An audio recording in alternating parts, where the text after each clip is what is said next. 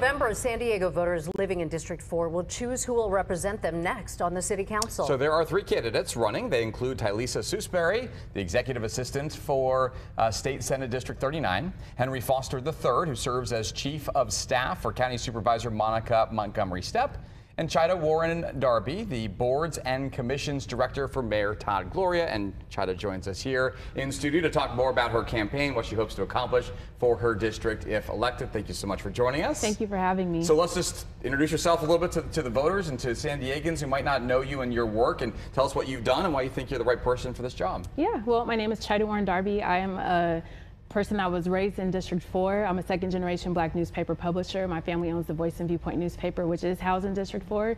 So I've spent most of my life there doing the family business. Went to Oak Park Elementary, went to the School of Creative and Performing Arts, which really fed into a lot of who I am today, and had nonprofits within the district. I serve on boards and different things that service District 4, and so I've always been a servant of the community.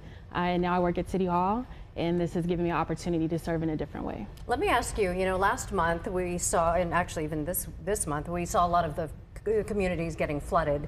District 4 communities really got impacted. Yeah. What do you say about the city's response? I was shocked.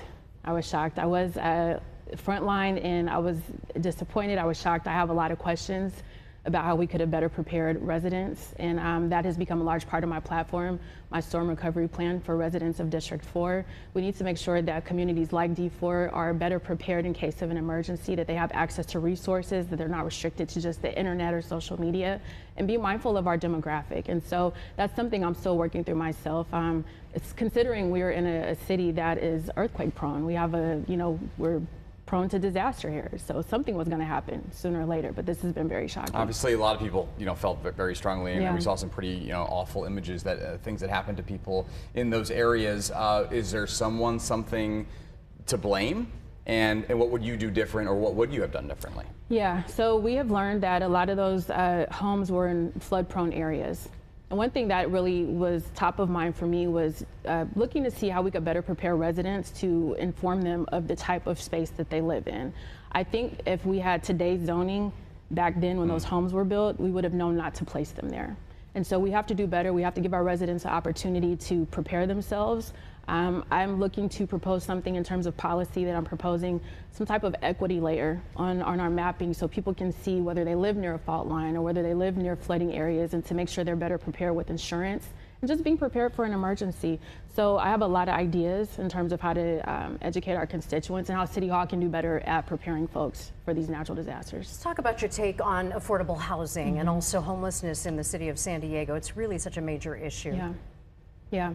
We are behind in our housing build. That's not a secret. And I think the pandemic exacerbated a lot of things. So we're seeing where we have a lot of folks coming to San Diego. We have great weather, but the cost of living is high.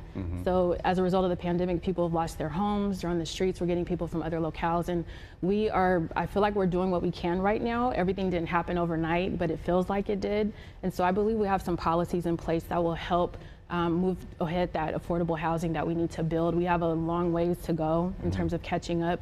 We have some things in place to get our homeless situation under wraps and people transition off the streets. But we just have to see, it's going to take one day at a time. Yeah. Let's talk about that issue a little further, if you don't mind, because you grew up here, as you said, and you've seen communities develop. Yeah.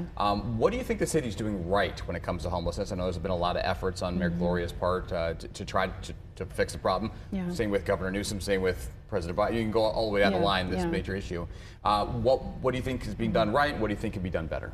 I think we're addressing, as a city organization, we're addressing the issue head on, seeking funding that's really going to help fund the resources that are needed to get folks off the street, being creative with our thinking. There's been a lot of unorthodox approaches in terms of how to maybe share the burden of homelessness throughout the city. Is there anything you've seen that you said, that's it, that's a good idea, that's something that's different? It's not necessarily one thing, because one thing is connected to another, so it's really difficult for me to isolate it. But what I do like is that we're getting residents more involved in the process, and that we're spreading our solutions out throughout the city.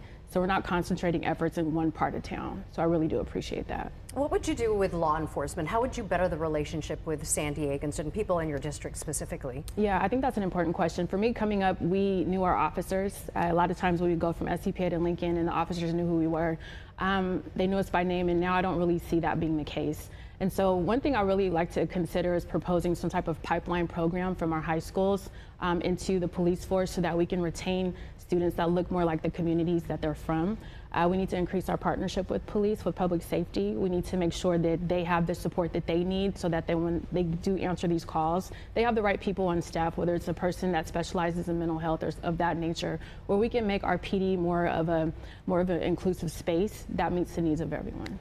You have gotten some endorsements that I'm sure make you proud, one being Mayor Gloria, who you work for, and also Congressman Juan Vargas. Can you talk to us a little bit about what those endorsements maybe mean for you in your campaign, and also what your experience working for the mayor does for you as far as being prepared for a job like being on the city council? Yeah, endorsements are good. I think they mean different things to different people, but for me, endorsements don't vote, people vote. So it's nice to know I have the backing and the support of individuals in these spaces that, you know, understand what I'm wanting to do and what I propose. So that's been really helpful, and I'm glad to have that support. Working in the administration has really been eye-opening for me. I kind of get to see everything from the top down, and I have a better understanding of how we function as a city and how much work we need to do. So that's been a fascinating experience, and seeing where we can kind of fill the cracks. We have a long way to go. We have a big workforce there, and I think we're doing what we can right now within the administration. As an employee of the administration, I think we're doing what we can to try to turn the wheel a little bit, but we have a long way to go. All right. Well, we have 3 weeks to go until the primary day. And, are you counting? Well, I guess it's Tuesday, right? Yes, 3 weeks to go. For us, yes, we're counting. Yes, the big year. Chida, thank you so much. Appreciate you being here, Chida Warren-Darby, and we wish you the best in a few weeks and in November.